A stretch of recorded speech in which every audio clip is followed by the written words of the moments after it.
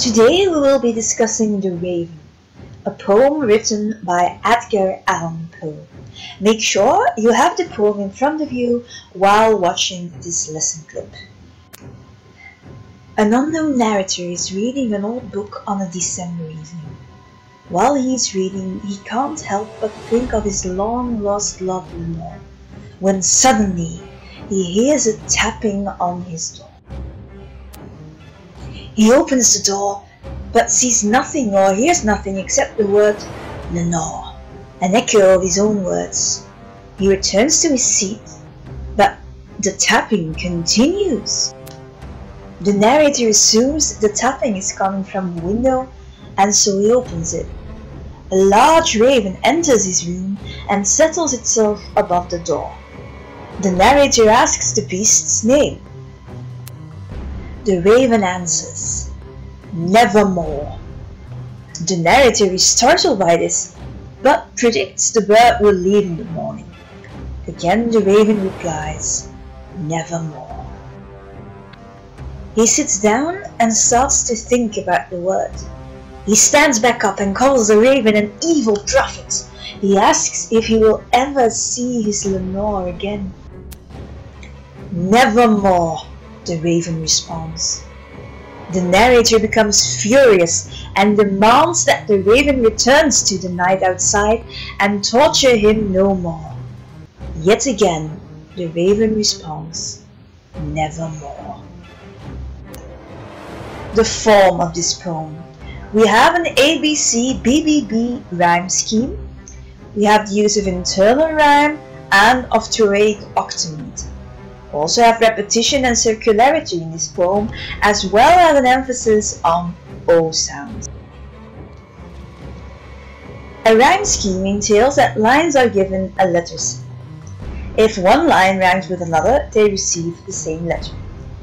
In an ABC-BBB rhyme scheme, the second line rhymes with the fourth, fifth, and sixth line. We see that the first line has been given the letter A. The second one, not rhyming with the first one, has been given another letter B.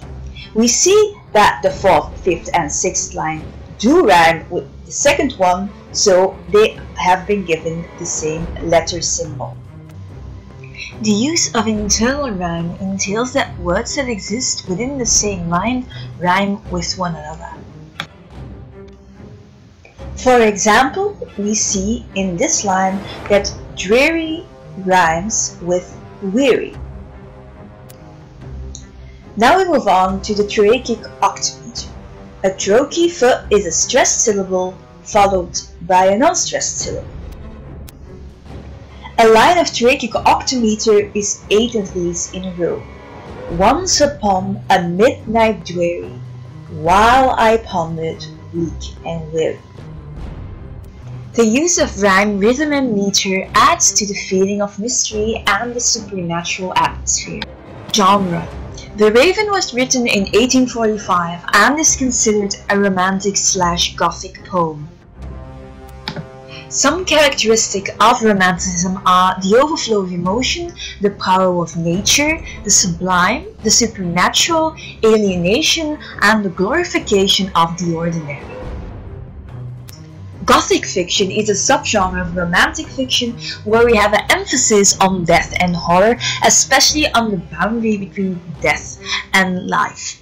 We have a gloomy, decaying setting, we have evil monsters lurking about who sometimes drive the main character mad. Here we see some Gothic and romantic elements of the poem. We have the setting, the alienation, the inner struggle and the extreme emotions, the power of nature, the supernatural, the monster and death, and more precise, the boundary between death and life. Edgar Allan Poe was an American romantic writer of poetry and short stories. He also wrote a lot of Gothic fiction and is considered to be the father of science fiction. He was a bit of an odd figure, marrying his 13-year-old cousin and his mysterious death. Now that we have analyzed the poem, we can fully appreciate its beauty. Enjoy. Created using Powtoon.